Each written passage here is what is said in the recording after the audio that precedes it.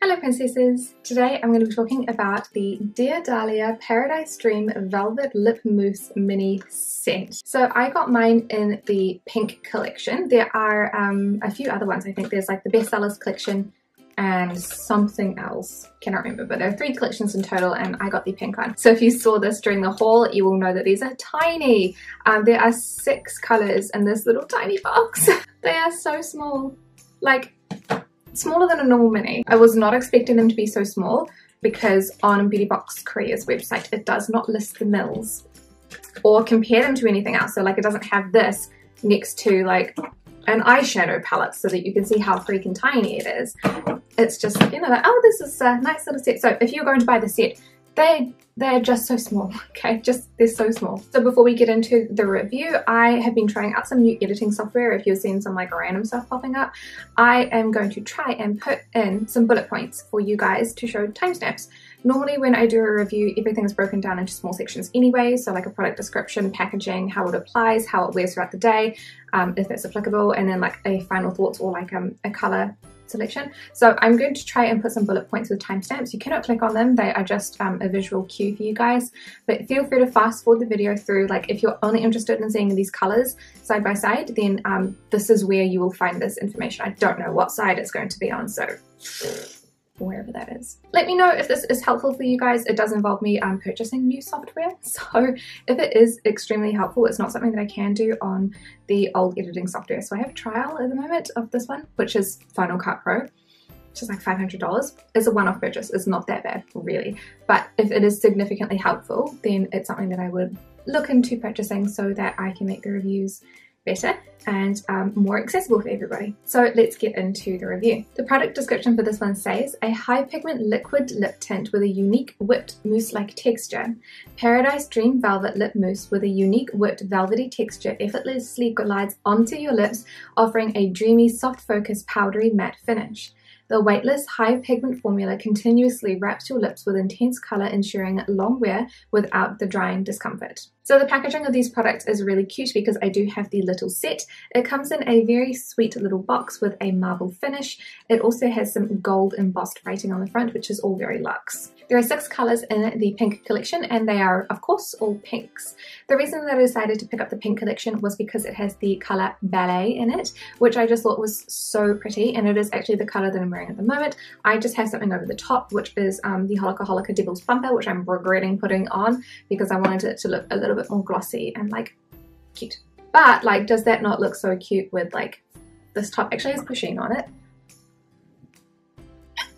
And on the back, just so you can see, adorable. So it's a very cute mood today. Okay, so I know that this eyeshadow was a terrible choice for these swatches, but we'll all just live with it, right? Ballet is a really pretty pale pink color. I haven't tried gradienting these, so I'll give it a little go. Yeah, they work as a gradient. So this is how Ballet would look as a gradient.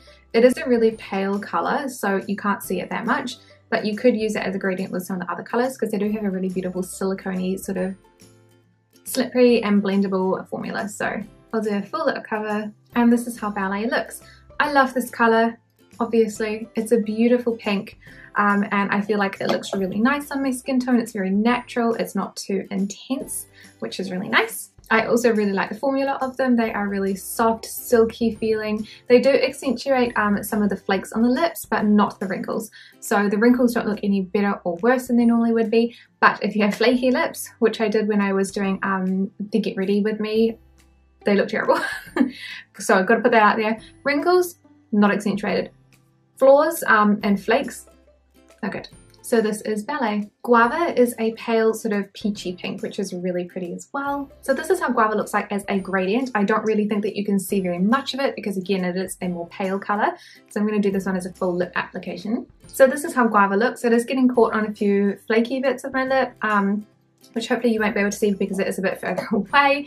But this is another really beautiful color. In comparison to Ballet, this one is a little bit more orangey or warmer in tone, so it looks a little bit nicer with the choice of the red eyeshadow.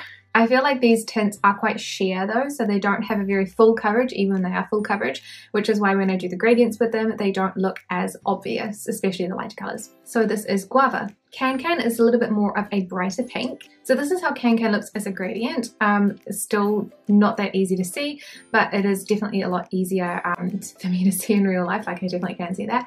This is a like almost neon kind of color pink. So this is Can Can as a full lip cover. Really pretty because it is more sheer. Obviously, again, the color pink, like it's not so neon on the actual lips when you put a whole cover of it on, but still really beautiful, really soft formula. Just really nice. So this is Can Can. Cranberry is kind of like the mauve color of the group. This one actually makes a really beautiful gradient, so you can see it a little bit better, but it is a really like similar color to my own lips, so it does look really natural. And then there as a full lip color, again, another beautiful color, a really nice pink. This is the more mauvey purpley of all of the colors. So this is Cranberry. Next up we have Haute, like Haute Couture, which I'm probably butchering the name of, but yep, I'm sorry to everyone who thinks that that's terrible pronunciation. Haute is a French word, right? So wouldn't that mean that the H is silent? Haute? Haute? 100% sure. So this is what this one looks like as a gradient. This one is a brighter pink in comparison to the other bright pinks, which are Can Can. Well, there's only other one. This one is a little bit more of a like cooler tone pink. It's a bit more of a purpley pink in comparison. So this one, it shows up really nicely as a gradient. Again, the colors are really soft, so it's not super bright. And this is how we look as a full lip color. This is one that I would normally stay a little bit away from. Like it's not my favorite color, but I would still wear it sometimes. But generally this kind of color doesn't look as good on me as a slightly warmer tone would. So the cooler tone pinks always look a little bit funny, and I feel like their teeth look really yellow as well. So not a favorite, but still a really beautiful color.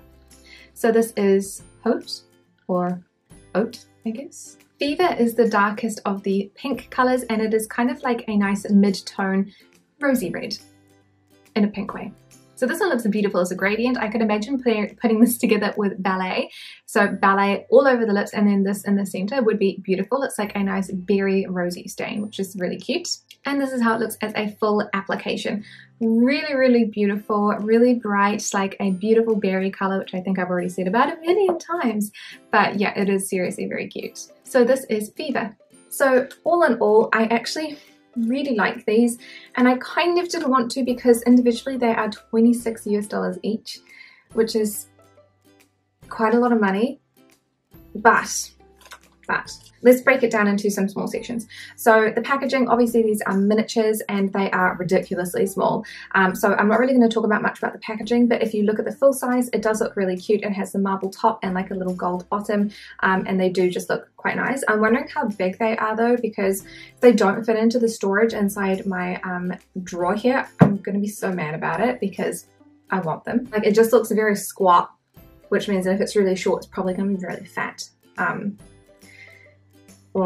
So then moving on to the color selection, obviously I only got the pinks, but I like pretty much all of them.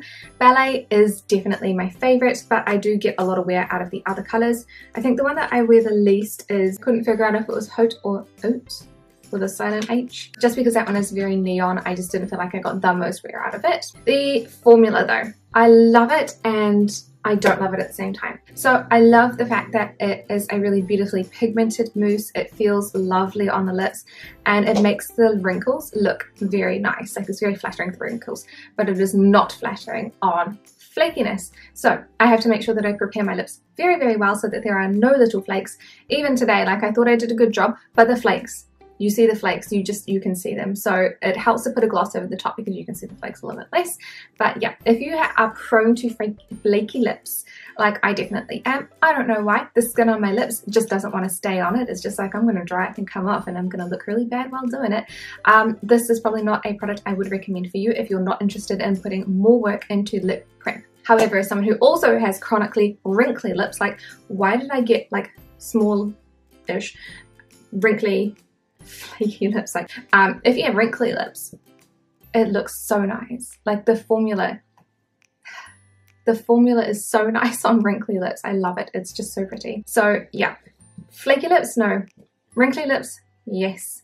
A combination of both, you can make it work if you get rid of the flakes. So if you're exfoliating your lips in the morning, yes, it will work really well. I don't think that it dried out my lips very much, but also I didn't wear these for a very long period of time because masks. I don't like putting a mask on top of lipsticks because I feel like my mask is touching the mask, then it's going to rub the lipstick off onto the inside of the mask, which is then going to rub like lipstick onto my chin or something stupid like that. So I can't say that I've worn these for a whole day without blotting them or having to take them off because of this, and I don't really see that changing in the future for the next few weeks or so, so it's not something that I can really test out for you guys, unfortunately. But I don't feel like they felt unnecessarily dry. And that is pretty much about it. So I'm going to be going through the colours. I think I'm almost certainly going to hit Ballet, and then maybe some of the other colours as well, I don't know.